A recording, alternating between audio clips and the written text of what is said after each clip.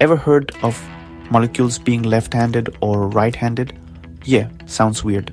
But here's how it was discovered. By accident. Back in the 1800s, Louis Pasteur was looking at tartaric acid from wine. He noticed something odd. It rotated polarized light. But the lab-made version didn't. Most chemists ignored it. Pasteur didn't. He grabbed a magnifying glass, looked at the crystals on top, and saw something wild. Some twisted one way, others the opposite. So what did he do?